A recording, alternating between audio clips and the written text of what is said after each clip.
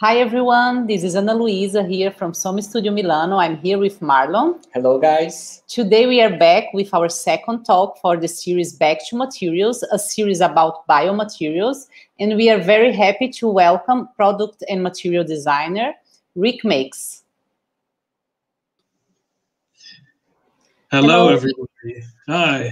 Hello. Hi, hello. How are you today? I'm fine actually. It's nice weather today. The sun is shining. So happy person today. Yes. Thank you so much for joining us. We are very happy to have you here. And just for people to get to know you, if you could start off by introducing yourself, your academic background. Yeah, sure. First of all, I'm also very happy to be invited to share some knowledge of what I work on and what I do. My name is Rik, and my company is called Rik Makes. I studied at the Design Academy in Eindhoven, where I graduated in 2018. And what I basically work on is renewable waste, like from agriculture sites and such, to not just burn them or landfill them, but to make something work with it, just to see what you can do with it. I see. And since we are talking about biomaterials, could you please explain to people who are watching us what are biomaterials and how and when did you become interested in working with this type of materials? Yeah, of course.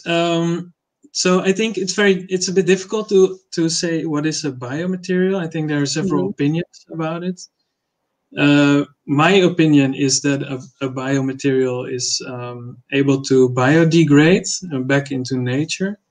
But the EU has now a single-use plastic ban law that will fulfill in July. And they had to describe also what is then plastic, because you have bioplastics, you have natural plastics, and of course you have oil-based plastics.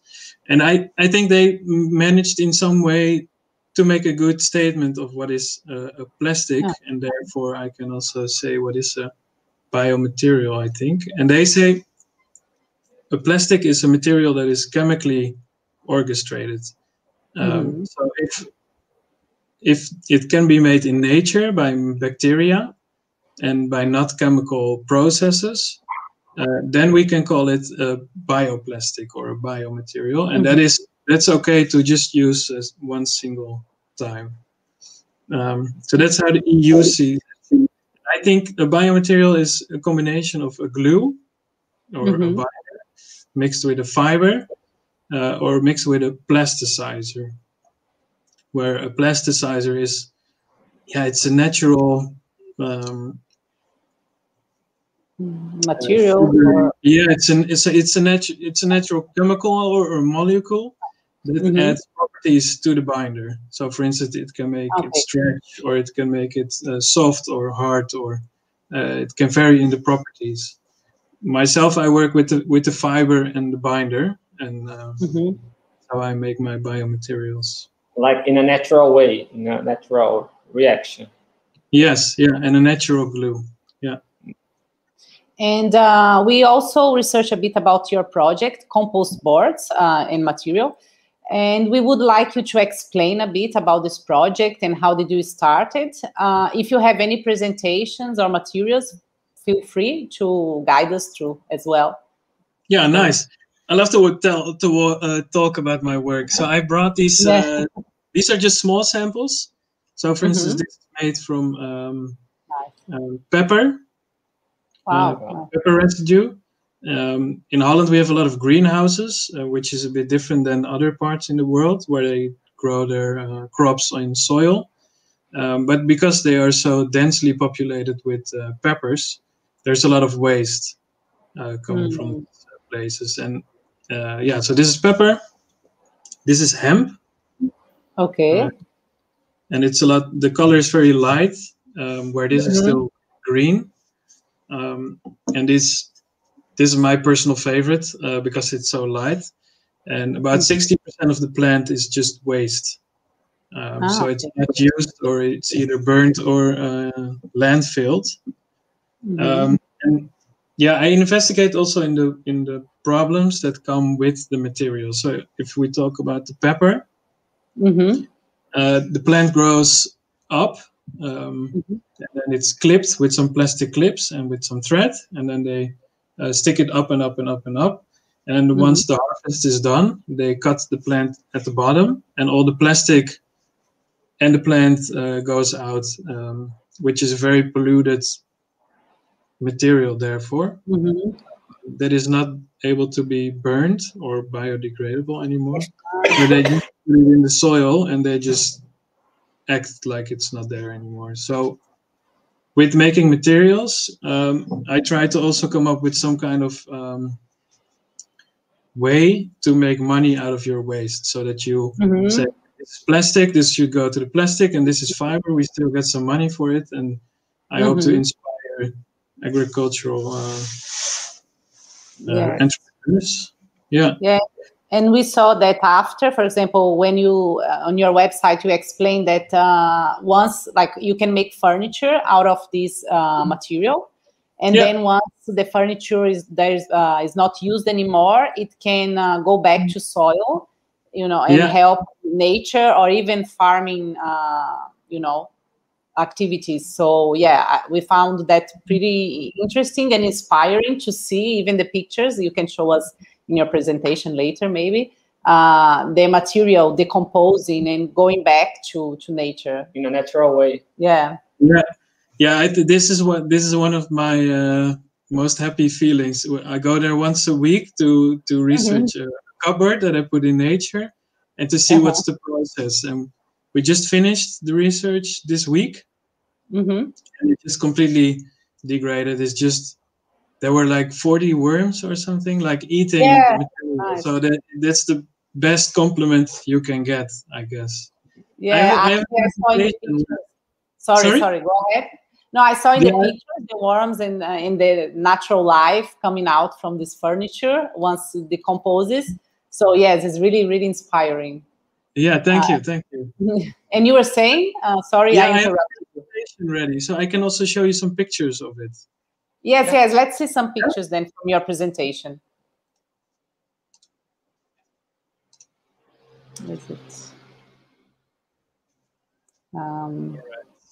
Is it working? Not yet. All right. Maybe now. Let's see. Okay. Yes. Tell me when you see it. Yeah. Yes, now we see it. All right. So this is also the hemp compost board sheet. So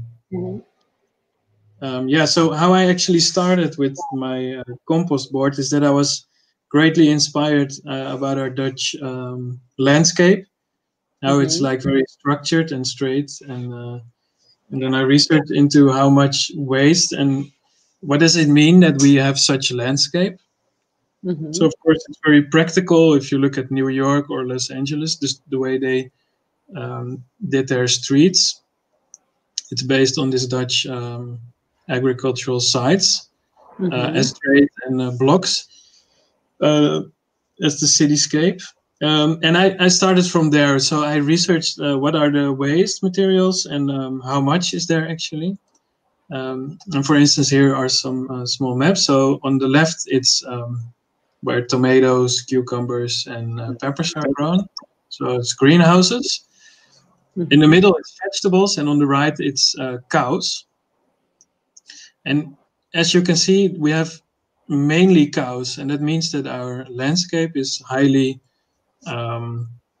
designed for these cows. So there's grass and there's a lot of corn, and that means there's a lot of monoculture, which is not very nice for nature, not very nice for insects or for fungi or for trees to live by.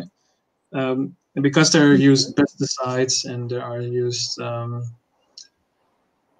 keep this monoculture intact, that you need to make quite a sacrifice on all the living organisms. So the more I research and the more I find out, the more critical I am on how our landscape looks and maybe should look. but yeah, it's still my starting point. So I was inspired by it. Oh. And here are some examples of what you can make with the material. So on the left up, it's straw. Mm-hmm. And on the right top, it's hemp. And in the red one is just red leaves falling from autumn. On the left nice. are sunflower seeds. In the middle there is tifa or cattail. It's a reed plant. In Holland we live below sea level, and that means some places in our landscape are from origin swamp areas, and we pump them dry so we could farm more cows. And this has a less nice problem that comes with it, which means that there's a lot of gases coming from these areas. And now we are researching how these places can be swamps again, but can still be functional for humans with what kind of plants you can grow. So it's a starting research in the Holland. Yeah, and it's very interesting how each plant has a different color, texture, pattern. It's very nice that you can play also with that, no? Yeah. There's a quality of the plant that always comes forward to the material. Yeah. And I just now realized that I see a lot of. I don't really see the sheet. I also see a lot of story behind it. That I understand myself mainly.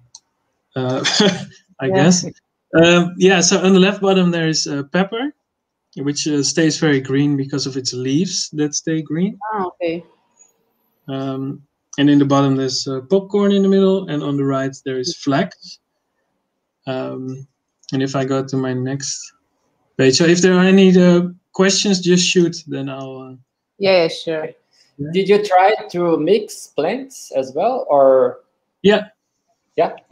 For instance, the hemp, it's very rough, but if I mix it with the flax, which is on the right bottom, it's very fine. So with there is a quality that comes with it because it becomes stronger, because the flax absorbs all the holes that are filled with air because of the raw texture of the hemp. And it becomes a smoother surface. So if you want to paint it, it becomes more smooth. As a designer, I want to touch the material. Yes. Yeah, I can imagine. Yeah. It's not enough just to look. Yeah. I'll send it to you. Okay. And here is you working at your lab, or or this what? This is my workshop. Nice. I have a sheet press. I have an oven, and I have measuring tools and mixers where I kind of make a paste that I put in my oven and then put it in my sheet press. And after it's pressed, it needs to dry. And this is basically where it happens. It's about 30 square meters in the center of Eindhoven. And I'm now looking at some partners to make a small scale up where we can start producing the materials a bit bigger, a bit more serious. So this is what happened the last 2 years. And here's a little bit of process. So this is the tifa plant. And here we were harvesting. So on the left you see the plant, and then it's me with a small pile of harvest that I put in my car and then shred it. Then you have the shredded material, and once it's pressed, it's kind of flexible. It's a bit like a pancake, and you can put it into a shape, and it dries in that shape. Okay.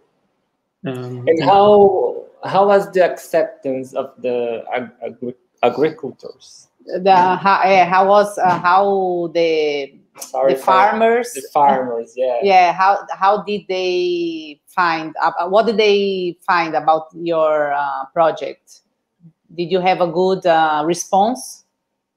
So it's a bit difficult because they basically love what I do, and they want to help the way they can.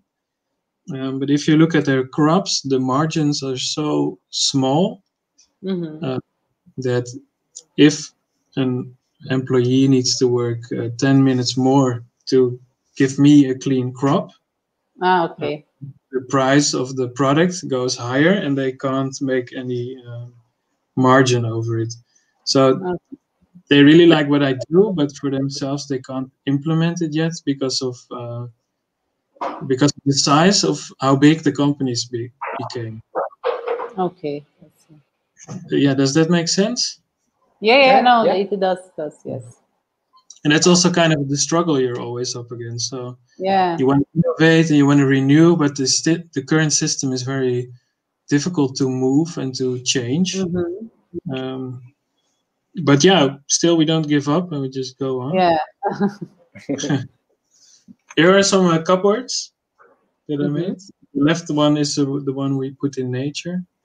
And in the middle you can see that it can dry into bended shapes. Nice.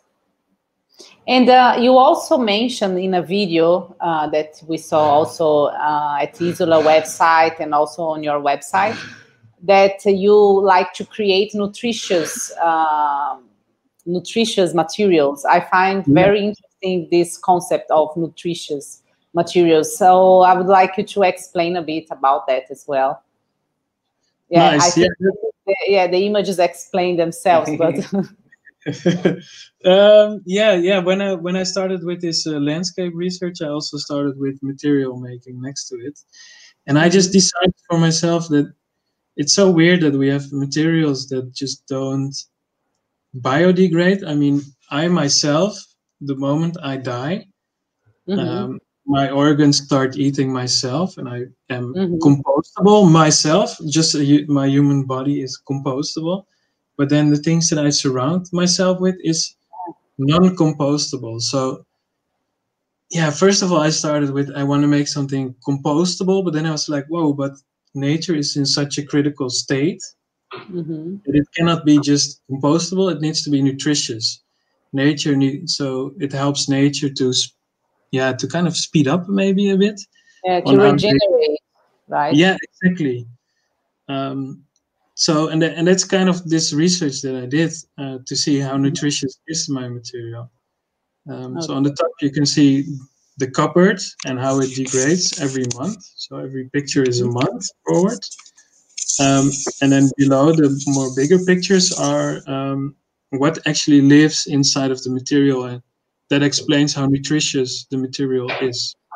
So for instance, the worm is eating the material and growing himself, and then from his manure, it's again fertile for the soil where fungi live in and plants are grown. But also these fungi live from the sugars that are inside the material. Wow, very nice.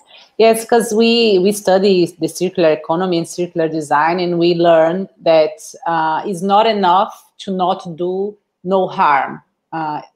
Now you need to do good as well. So you also, apart from not doing any harm to the environment, we should do good to regenerate, because basically we have caused so much harm that now we need also to regenerate. So I think this explains very well this concept of the circular design and economy, these nutritious materials. Yeah, I also think that it's always happened. I think if I look at my grandparents or like my great-grandparents, they didn't have plastic, and steel or aluminium was not as much available as it is now. So I think we always have been that way also as humans. It's also very natural. It's very, I think, let's say it's very nearby ourselves. Yeah, I think it's intrinsic to our nature. If we go back to our roots, really, we can find answers on our roots and in nature, basically, I believe. Yeah, I definitely agree. Yeah. And just following up with the other questions that are related to this, what do you think are the future of biomaterials? And material research as well. Yeah. So what works for me very well is that, or let me stop sharing my screen. Okay, no worries. Okay. Yeah, can you see me again? Yeah, yes, perfect. Okay, perfect. Yeah, so I think future of biomaterials, it's very combined with the past, I think, like we said just now. But we also lost a lot of knowledge from the past. Yeah, true. So, yeah, it's interesting that you're saying that, because we are also researching how people, especially millennials, they are going back to their ancestors and trying to learn some skills, like how to craft some, things, because we lost this knowledge. Like our great grandparents, they used to do things with their hands. And nowadays, we are not really doing that. Especially baby boomers, they stop doing that, and then the millennials are now going back to this, because they also miss, the human touch. They want really to go back to roots and stay closer to nature. So that's why also craftsmanship is increasing so much as well in the design world. So I think it's related to what you're saying. Yeah, I think so as well. I think it's also, just when I speak for myself, I kind of if I look at I'm from just a small village originally, and there every house is built separately. And now I'm living in the city, and there are just houses built like, I don't know. There's just a Bosco Verticaal built here in Eindhoven, and I believe maybe it's 100 apartments. I expect it to be, but there is just that connection that you have to every house in the village, is that someone has built. There was a moment that someone's grandfather started building that house, and it's still there. And now it's just like rows of houses and blocks, and this connection to what it actually is, a house or a place to live in with your family and the great times that you have. That feeling is missing. Yeah, it's true. Yeah. And hopefully we will cover. Yeah. And I think there is a craft in biomaterials, in making biomaterials. Yes, true. I think some of those are, it feels very new. It's also very difficult to find information about it. But I think once we are able to work with it in the right way, there will be a new economy, because the current economy, let's say it's the Industrial Revolution, so it's now about 200 years old. And if we are able to make new materials that are clean and can go back to nature to be fertile again, then we can have an economy and a system that there is no maximum amount of being pollution. It can be maybe 2,000 years old if we do it in a clean way. Yeah, it's true. And now talking about the role of designers, because we see nowadays that designers are a bit like alchemists and activists, because they work with science and they also share their findings. So to raise awareness, among the design world and with other people as well. So we were wondering if you see yourself in this way, and what's the role of the designer nowadays in a contemporary world? I definitely see myself as an activist. I don't know how public I am about it. But I think my role as a designer is, it's maybe a bit arrogant to say, but I think it's, let's say, designers in general, or the cultural section, I think it's very important, because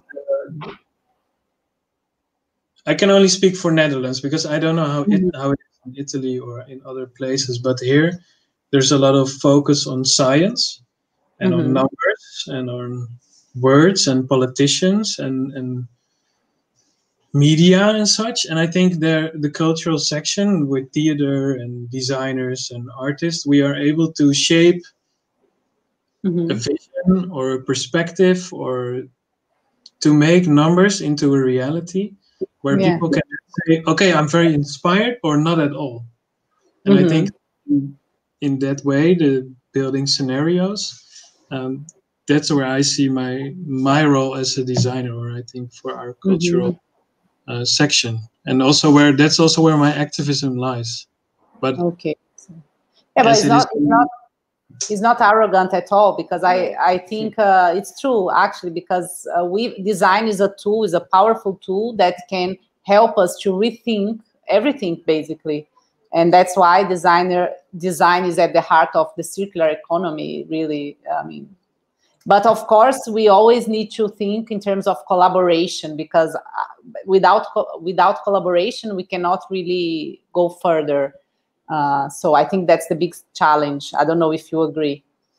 Yeah. Just on your own, you're not you can't really do so much. Yeah. And where do you see your work going next? Like, what are your plans? Another good question.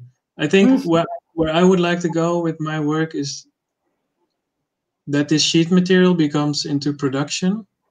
And my plan, and with my partners, the plan is to build like a small factory, and maybe several places, because every place, every landscape has its own local waste, a local story with the waste, and the place where you live also orchestrates what people used to eat, what our ancestors used, because on certain soils, certain things don't grow. So if you're going to France, there could be lavendel sheets. So we want to kind of build out these local factories on several places, and with their own materials. And I think for me, I want to be a pioneer. I want to research and review and challenge. So the moment it works and there are the right people in control of management and all the important things, I really want to step out as fast as possible, because I need to be inspiring to others. Yeah. And talking about sorry, go on. Yeah, so for now it's just to focus on the sheets, and once it works, I'll go into my next step. I really want to work on vertical cities. Okay, nice. Which is a paradox to what I just said about the vertical towers that you don't have a relation with. But I want to see, what if you have a city that is, for instance, this wide, populated. What if you put it like this, and then put a park around it? Okay, nice. To see how we can use less land as humans and more nature. Nice. Very interesting. We will be following up with your journey. And talking about inspiration, what currently inspires you, or who currently inspires you? Yeah, currently I have to say I'm kind of in a difficult moment of being inspired, because there is so little to go, or so little to see. I find Daan Rozengaarde very inspiring, designer and artist from the Netherlands. But I think for me, most inspiring is thinking of concepts that are challenging. So like this vertical city, it just, on a certain moment, I'm walking in the forest and I have this idea in my mind and I just can't let it go. And I just start visualizing like, whoa, and then this should be on top of that. And then and supply. And then I start checking architects. So I'm looking at MVRDV architects now to see how they just also work with societal questions in neighborhoods and how they integrate nature. Nice. And we are almost finishing with our interview, but we want to ask you two other questions. What's the importance of sustainability and circular design for your work? Yeah, I think it's the core. Yes. Of my work. It is. Yeah. For me, zeg maar, sustainability. Some people have the opinion that it's saying about a product that lasts as long as possible. But for me, sustainability means that it's that nature can work with it again and again and again. And again. Yeah. And for you, what's the biggest challenge that designers face to help us shifting from a linear to a circular economy?